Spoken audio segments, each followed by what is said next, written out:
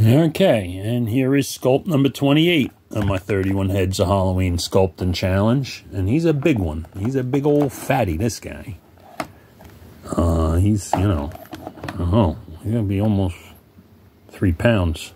A magic sculpt there. Excuse me. But far from done.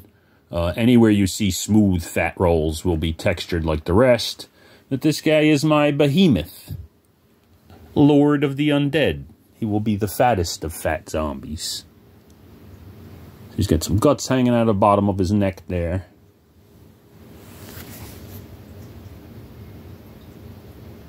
But this is my first fat zombie. This guy here, I sculpted, I don't know, does it say?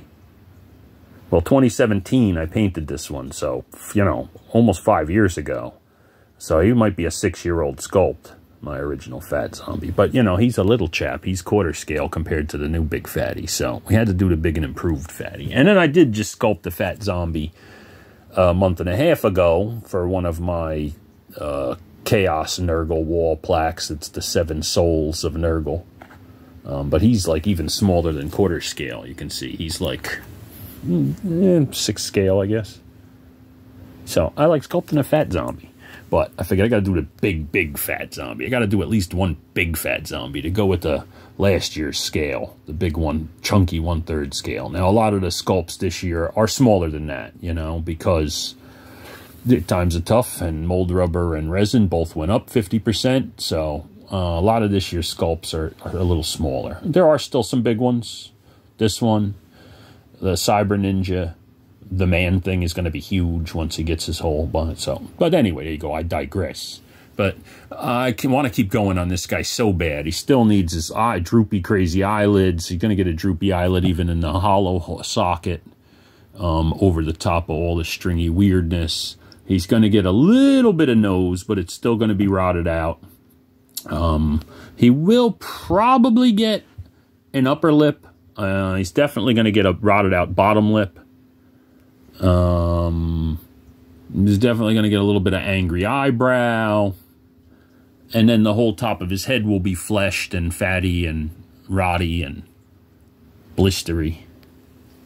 But he's kind of, you can maybe see it at this angle, he's kind of a test for Slimer. I was going to do a Slimer as part of 31. But now I'm running out of Magic Sculpt fast for building these big guys. Partially because of Cyber Ninja, partially because of this guy. So, I don't know if Slimer's going to fit into 31 heads. He will be very soon, though, because I'm very excited to sculpt a Slimer, especially doing this guy. So, Slimer is coming. I just don't know if I want to rush him and try and rush him into a one-day, you know. Slimer may have to be a nice paste sculpt in a couple weeks. But, really liking where this guy's going. Not sure if he's going to have hair yet. I know he's going to be bald. I kind of like the look of a bald, fat zombie. So he may stay bald, but he will have, if he does stay bald, he'll have a very detailed head. I was thinking a little bit about putting him in an army helmet, like an old World War II army helmet. But I think he's just going to stand on his own in his glorious fat. Well, there you go. Thanks for looking. Stay safe out there. It's 3:30 here. So I'm now going to put this guy aside and jump on to today's sculpt, which will be number 29. And I have no idea what that's going to be. Somewhere in the next 10 minutes, I got to figure out what today's sculpt is and start laying armature for it. So there you go. Thanks for looking. Stay safe out there, huh? Later.